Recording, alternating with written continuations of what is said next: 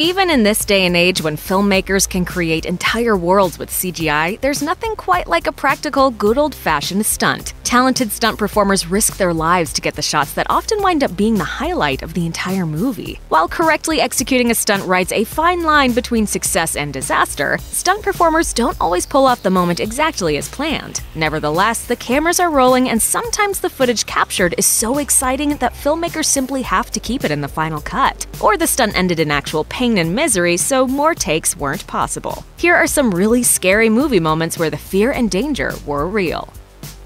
Die Hard. Part of the charm of Die Hard and what makes it such a classic is its premise. John McClane is a regular cop rising to the occasion to thwart a massive terrorist plot. In real life, Bruce Willis was also basically a regular guy, not yet an action movie stud, best known as the star of the romantic comedy TV series Moonlighting. Don't just sit there like a plate full of refried beans.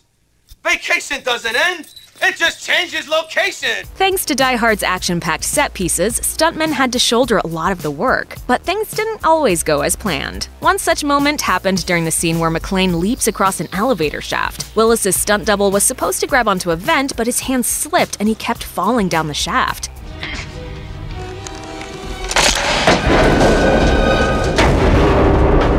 The editor decided to keep that shot in the film, and it works in all kinds of ways. It makes the viewer jump a little, but it also speaks to McClane's character. He's just a normal guy screwing up a little when he's trying to save the day. I know what a TV dinner feels like.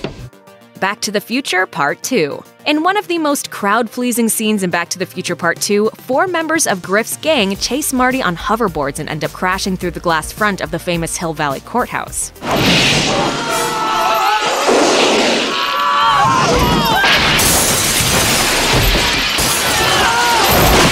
As the stunt was planned, all 4 stunt performers were going to be outfitted in harnesses and suspended from a crane, which would provide enough momentum to send them crashing through the glass windows. Then, a crew member was supposed to press a button on a remote control, sending them descending to the safety of airbags below. The cameras rolled and the stunt performers flew through the air, but stuntwoman Cheryl Wheeler's rig didn't work correctly. She flew off course, and instead of bursting through a candy glass window, she hit a pillar on the outside of the building. Adding injury to injury, the crew member then remotely released her, sending her crashing 25 feet onto concrete. Wheeler was severely injured and sued the studio, but nevertheless, the accident footage is in the film. When the gang crashes through the glass windows, Wheeler is visible falling onto the sidewalk.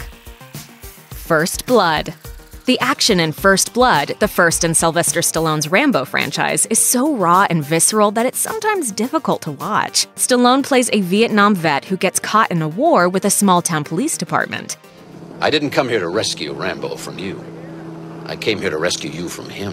One scene in particular looks like it must have been painful for Stallone to shoot, and that's because it was. While on the run from the military officers charged with capturing and quelling him, Rambo jumps off a cliff and falls through some trees, coming up hard against some branches.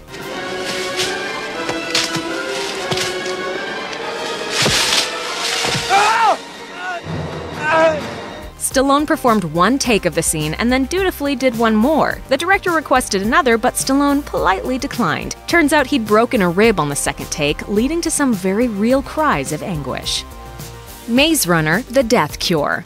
Dylan O'Brien made a name for himself with The Maze Runner, a trilogy of sci-fi films based on the popular series of dystopian young adult novels. The actor happily did his own stunts for the films, but on the 3rd day of filming the 3rd entry, The Death Cure, a scene involving a car went wrong. O'Brien suffered a concussion, a facial fracture, and brain trauma. Production shut down for months while he recovered. When O'Brien returned, director Wes Ball had a delicate question for him. Would it be alright to use some of the footage from that disastrous day in the film? Speaking to USA Today, O'Brien recalled, "My response was actually like, I need you to in a way. I would be more heartbroken than if it just went to waste."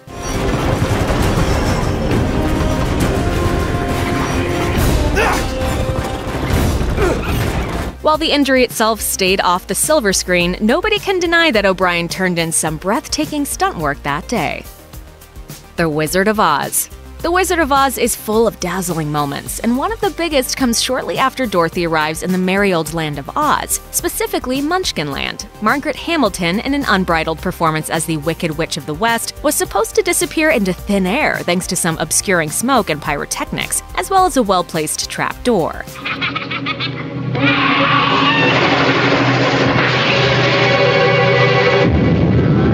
But when cameras were rolling, the door didn't work properly, meaning Hamilton literally faced a bunch of fireworks. She endured such severe burns to her face and hands that she needed 6 weeks to recover. Even then, she had to wear green gloves on her hands because her skin was still too tender for makeup. At the very least, director Victor Fleming told Hamilton that they didn't need to reshoot the Munchkinland exit scene. The one that led to her injuries looked just fine.